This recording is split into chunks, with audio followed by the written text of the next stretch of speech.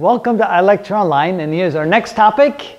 Oh, same topic, chemistry of gases, but now we're going to take a look at an example of how to calculate the density of a gas. So let's say we have a scuba tank, volume 30 liters, and let's say we fill it up with air. Now, we will learn later that when you fill up a scuba tank, you may not always want to fill it with air. You may want to fill it with a different kind of mixture depending upon how deep you're going to dive. So let's say you're not going to go very deep. You're going to stay just below the surface of the water, looking around at the kelp near the surface, and you fill your tank full of air, but you pressurize it at 80 atmospheres, and let's say the temperature of the gas, once it's loaded in there, is 10 degrees centigrade.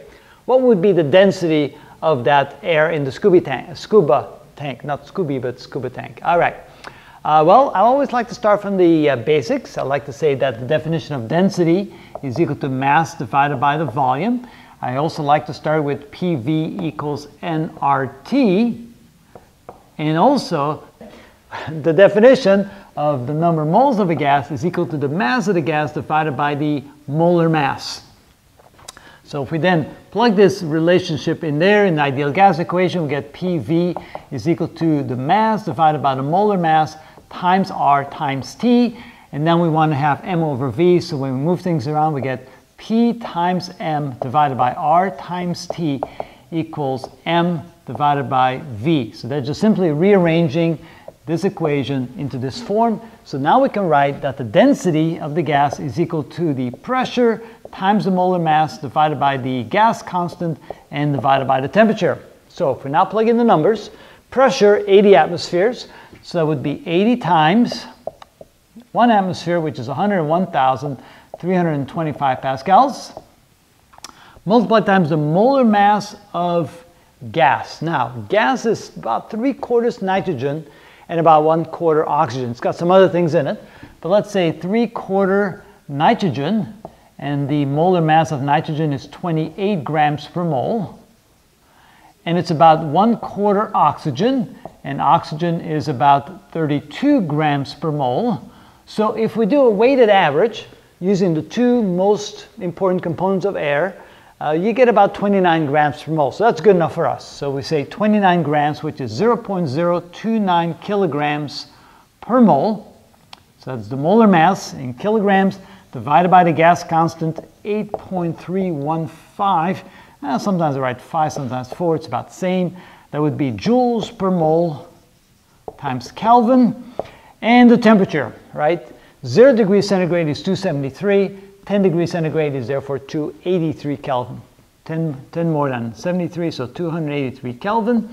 And that should be the density in kilograms per cubic meter. And I was looking for my calculator here. So we got 80 times 101,325 times 0.029 divided by 8.314 and divided by 283 equals, and looks like 99.9 moles per cubic meter. Not moles, but kilograms. 99.9 kilograms per cubic meter, because we're using the standard equation for density, so the units are going to be kilograms per cubic meters. So if this was a cubic meter, you would have 99.9 kilograms. That's over 200 pounds of air packed in there. Luckily, the scuba tank isn't that big. It's only 30 liters in size. So then what would be the mass of the air?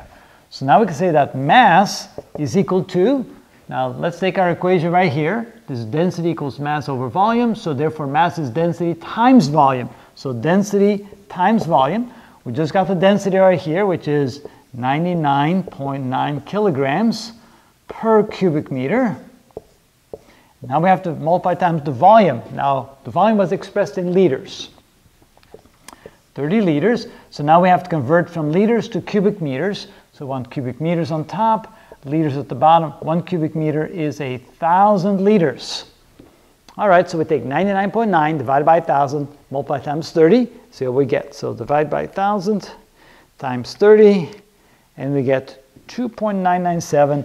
So that's about 3 kilograms of air, which is a little bit more than 6 pounds. So you put air into a scuba tank at 80 atmospheres, you have about 6.5 pounds of air packed inside that scuba tank. So scuba tanks that are loaded up with air, they get to be quite heavy, not only because they use a very thick, strong metal to hold in that high pressure gas, the gas itself begins to weigh quite a bit once you load it up at very high pressure. So that's how we find the density and the mass of air inside a particular volume.